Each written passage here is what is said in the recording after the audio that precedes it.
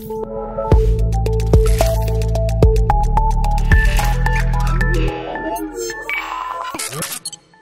and welcome back to the Healthcare Uncomplicated YouTube channel. Today I have another magnificent leader and guest for you, but before I go ahead, let me remind you to check all the previous content, everything to do with healthcare, amazing content there for you, and also subscribe to the channel and acknowledge our global partners. And today gives me great pleasure to introduce you to Rebecca Meehan. She is an associate professor of the School of Information at Kent State University and also an author. Rebecca, how are you? I'm great. It's great to talk with you, João. Rebecca, nice to have you in here. The topic today we're discussing making a difference in healthcare. And the first question that I have for you is, how do you think we can make a real difference in healthcare? It's the golden question, João. It's a great question. Initially when I think about that, it's about engagement. And really, when I think more about that question, I have to come to it with the lens of a health informaticist. So level setting, health informatics is using information and data to improve health and healthcare. So with that lens in mind, you can make changes in healthcare as an individual and an organization. So there are different ways in which to approach this. Either way, I think the best solution here to achieve engagement is to use information to inform action.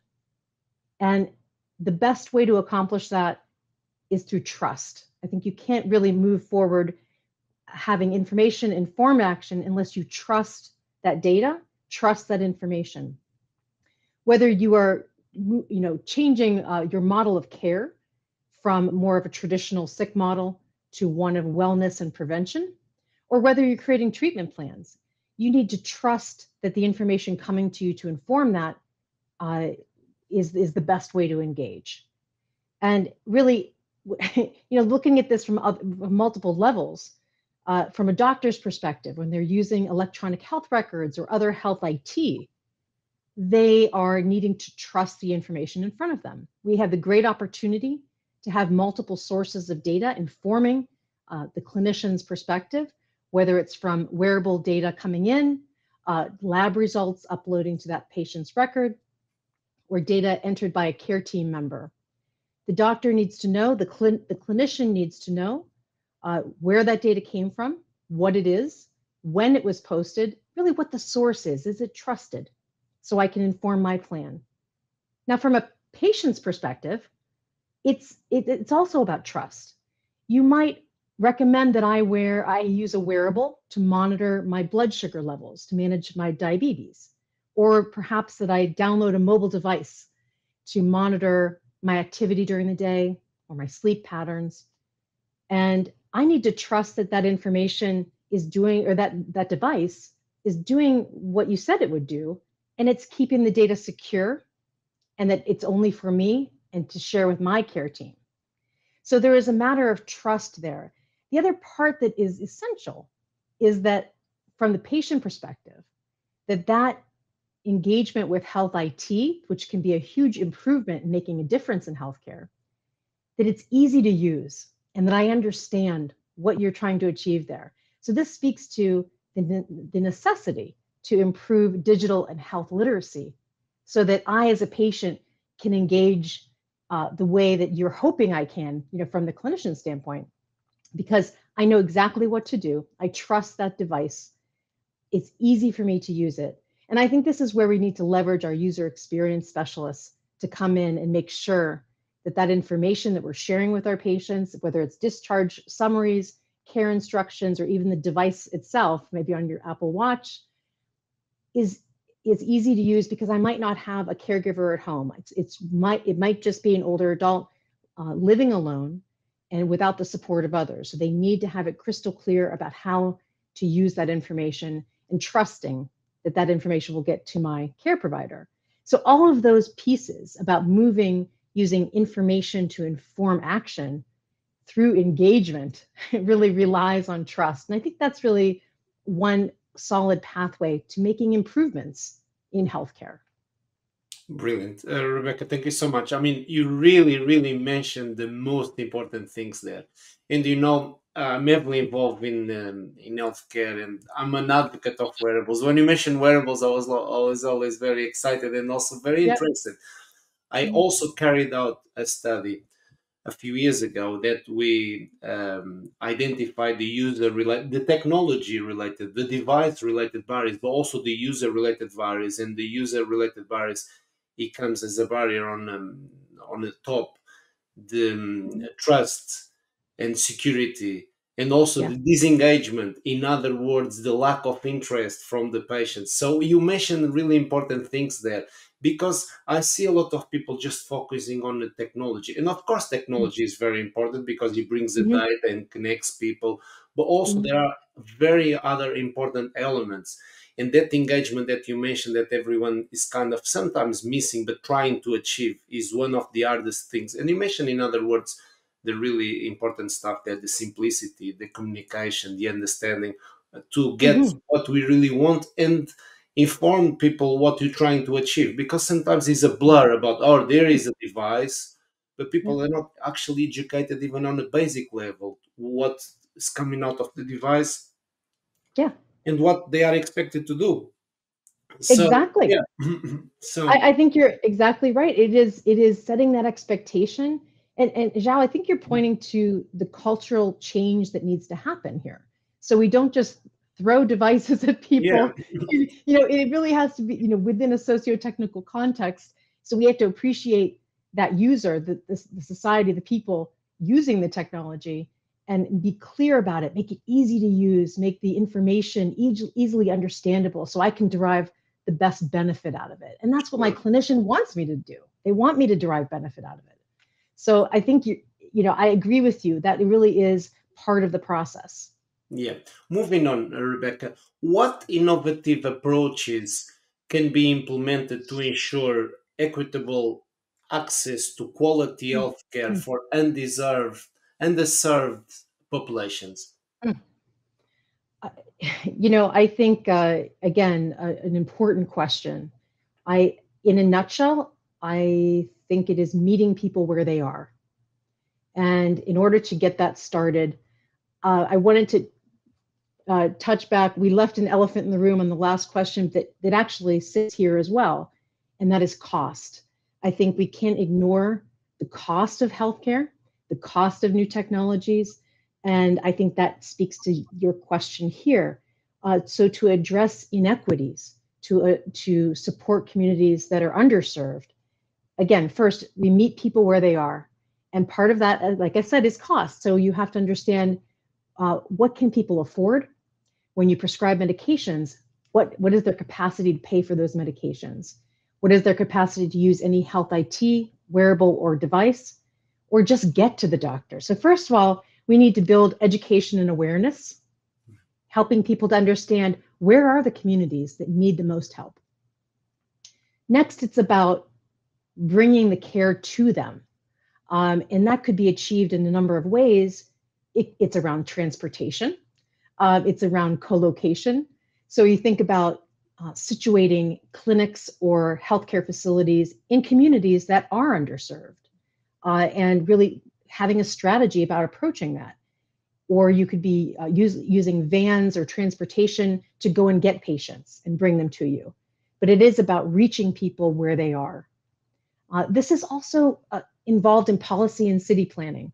I think it's important for a community to understand, are there food deserts?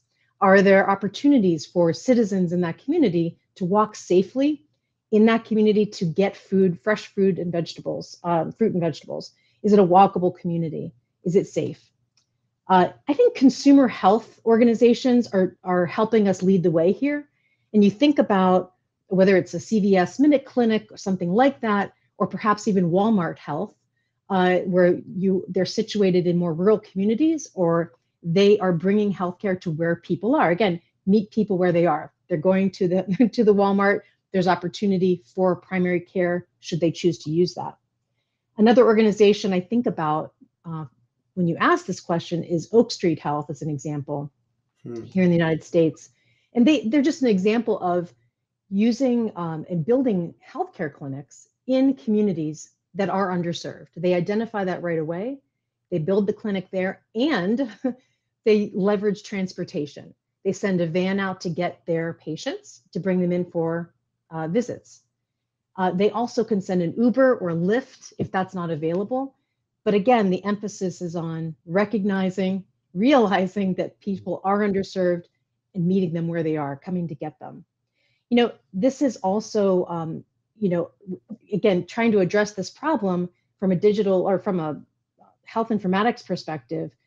We are doing, I think, a very good job in identifying social determinants of health in the ICD-10. So having a coding structure in a visit to at least capture data that acknowledges someone's personal experience if they are suffering with food insecurity or instability in housing, transportation. It's important for your clinical team to understand more about you and understand that that's a context in which you live. Now, I think it's great that we have that. One area that I want to see improved is I would like to see a better strategy about using that data. So we collect it among so many other bits of data or amounts of data, but what can we do strategically to help the underserved community? So I think there's lots of strides there, many strides we can make to improve someone's condition by analyzing that data for informed strategy. I will come back and say that, again, when you are meeting people where they are, trying to serve the underserved and make it more equitable, we can't ignore, again, digital and health literacy. Again, make it easy for people to understand what you're trying to achieve, why you're doing it, and make it easy for them to be engaged in that process. Brilliant. Rebecca, you really mentioned some very important points there for, of course, better access and cheaper access, and more quality. Yeah. The lack of education, it always comes up because it's the missing link in health. And I've been in health for over 20 years, and we talk a lot about preventative health, but it's very difficult because we miss the link of the health education. But the organizations and the examples that we give are very powerful because they have the logistics in place, they have, of course, the locations, and they have the shops and all the things that people need to be closer to the healthcare. So that's really great. And moving on again to the third and last question is, in your book, Making a Difference, Careers in Health Informatics, you really address many topics. Is there anything that you would like to highlight? Thank you, João. The book has been a great experience. My co-author is John Sharp. He's fantastic. He and I are both faculty members here at Kent State University, where we have a master's program in health informatics. It's 100% online. We've recently actually been accredited by the CAHIM organization, which is the accrediting arm of the American Medical Informatics Association. So we're following those foundational domains and competencies for health informatics professionals. The book was inspired by our students. And so we've been here, over a decade now, listening to very good questions, important questions from our students who ask, what is health informatics? How can I get involved? What jobs are out there in this field? Or what would you do every day? Or perhaps you know a little bit about informatics, but you don't know how to get started there. So this book, the goal of the book, is really about helping people move forward, getting unstuck. Sometimes in our career, João, and I don't know if you've experienced this, there's opportunities where there's a moment of getting stuck, you're not sure about how to move forward, which path to take. And that's that's part of the inspiration for the book. And it's really the goal becomes lighting a path for readers to get to their role in the health informatics field. And we approach that really from a clinical standpoint and a non-clinical standpoint. You do not need to be a clinician to be part of the health informatics professional community. And the book highlights career paths for both clinicians and non-clinicians. So our clinicians, we've met so many wonderful people who've been developing their subject matter expertise in bedside care. And so they have, many years of bedside care whether it's an ICU or in a pharmacy, they have expertise there, but they're looking to make a difference in healthcare by applying analytical skills. They just want to make a job change. It's time for a change, and they want to use that expertise and apply it in analytics. And this is a great opportunity for physicians, pharmacists, nurses, and others to do that. Now, this does not ignore the non-clinicians. We have a great group of people and interested parties who are coming to us from project management, or there could be analysts in banking or finance. They could be managers in other realms. They have identified perhaps that it's time to make a job change, and they often come to us, João, talking about how they do want to make a difference in healthcare in particular. And can I apply my skill set in project management and analysis in healthcare? The answer is yes. And again, we focus on helping you light the path to find that, how you're going to enter that field. Obviously there are many ways to engage in the field. The book looks at 6 different domains in which you might be able to work. And certainly hospitals is our anchor position, where you find a lot of opportunities for informaticists. Again, that informaticists, no matter which domain you work in, tends to be the translator, right? They sit between the technical experts and the clinical experts. So the informaticist speaks both languages and is able to translate and communicate back and forth between the two. So we make sure that we're clear about what we're trying to achieve and how we're going to get there. So we certainly explore career opportunities at the entry level all the way to executive. And we also talk about a day in the life. What kind of work do you do every day? So the book incorporates interviews with professionals. So in long-term care, in health IT organizations like electronic health record software development companies, also in payer organizations and insurance, consulting, government, and research. So there are many different ways to consider it.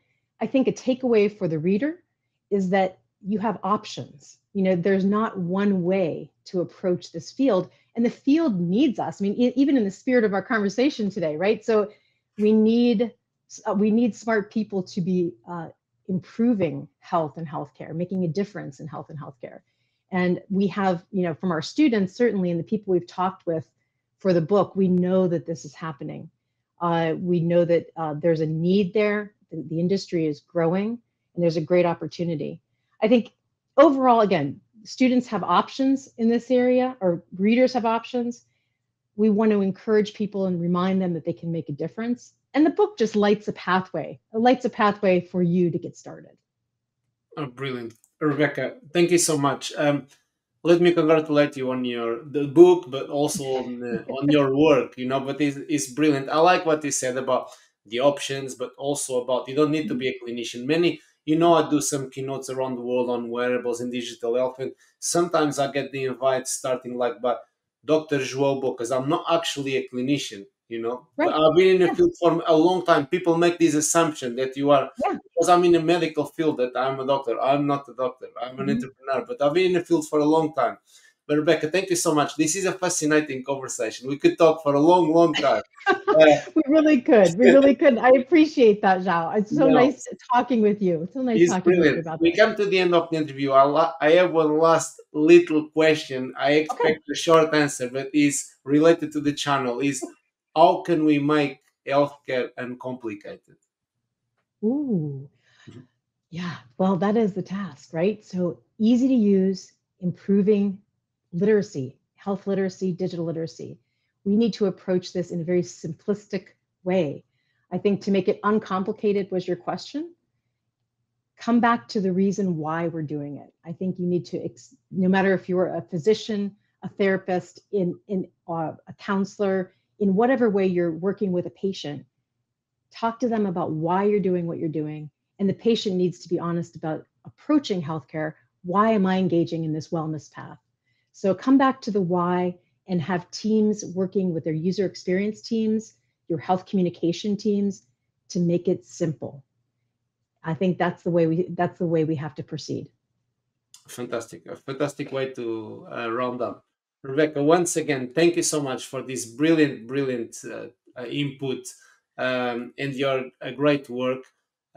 Nice to have you here. Thanks for accepting my invite. It was a truly dynamic interview. It was brilliant. Thank you so much, João. It's my honor to be here. Thank you so much. Thank you, Rebecca. I'm gonna round up now. To all our viewers and listeners, make sure you subscribe to the channel. Also connect with Rebecca. Ask her questions about the industry, the book, health informatics, anything that you feel valuable. I'm gonna post Rebecca's socials in here and acknowledge our industry partners. And I'll see you all next time.